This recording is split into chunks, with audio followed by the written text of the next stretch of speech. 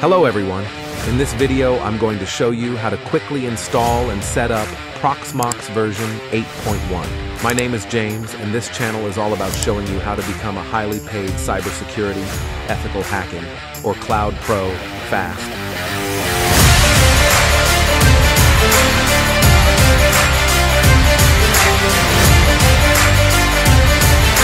Proxmox Virtual Environment provides a comprehensive, open-source solution for managing servers in enterprise virtualization. It seamlessly integrates the KVM hypervisor and Linux containers, LXC, along with software-defined storage and networking features, all on a unified platform. Through its integrated web-based interface, users can effortlessly handle virtual machines. In this video, we'll demonstrate how to install and configure the latest version of Proxmox. To begin, visit the Proxmox website and download the ISO installation file from the designated download section. Before proceeding further, be sure to review the requirements for Proxmox. Now that you have the Proxmox server ISO, you can burn it onto a DVD using programs like Nero Burning ROM, Deep Burner, Infra Recorder, and so on. Additionally, you can use the Rufus tool for creating a USB installer. On the other hand, if you want to test Proxmox in a virtual environment, you can create a new virtual machine and mount the existing Proxmox ISO image file to install the server. In this scenario, we will create a new virtual machine for Proxmox and boot the installation from the ISO image file. As you can see, in this example, we're using VMware Workstation Pro for testing. Select File, New Virtual Machine. Choose the custom option.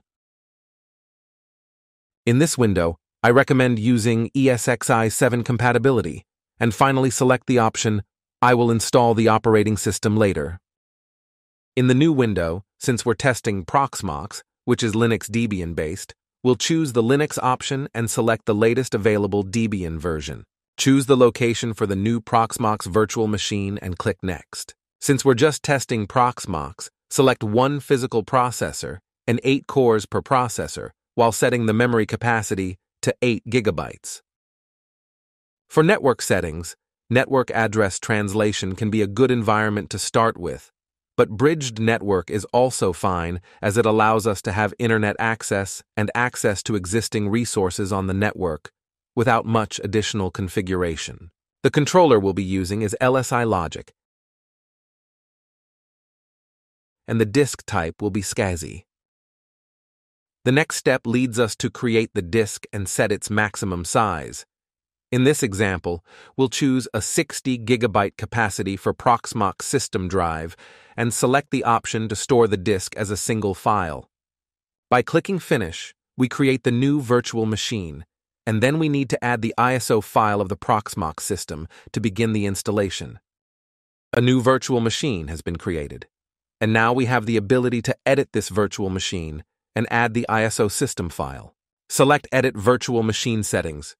Choose the virtual CD/DVD drive, and instead of physical, select Use ISO Image File. Pressing power on this virtual machine will automatically start the Proxmox installation system. During installation, we'll choose the graphical interface. At this point, the system is preparing all necessary requirements, including network configuration. Read the license agreement. Proxmox requires a certain amount of space for installation. In this case, we'll use 20 GB of disk space for Proxmox, while we'll use other storages with larger capacity for storing future virtual machines. Choose the language you'll use while working, create your password, and fill out email information for future use. Keep in mind that the default username for the login page is root. For the management network, we need to define a fully qualified domain name and static IP address, default gateway, and DNS server. The system now has all the necessary information it needs to proceed with the installation. After installation, the system will prompt you to restart it to boot Proxmox from the disk where it's installed. Now that we have Proxmox installed on our server, we need to access it via a web browser. Since the certificate is not valid by default, you can continue by clicking on Advanced and then selecting Accept the Risk and Continue. As mentioned earlier, The default password for Proxmox is root. We need to upload ISO files in order to have ready installations for future virtual machines. In this example, we will upload the latest Ubuntu server installation, which we will use to install a new virtual machine inside the Proxmox virtual environment. Now that we have the ISO image prepared, we can proceed with the installation. We'll choose the Create Virtual Machine option and define general settings such as the operating system type, location of the installation image, system disk capacity, number of physical and logical processors, memory capacity, and network interface for communication on the network. Once we've configured the virtual machine, we can start it up.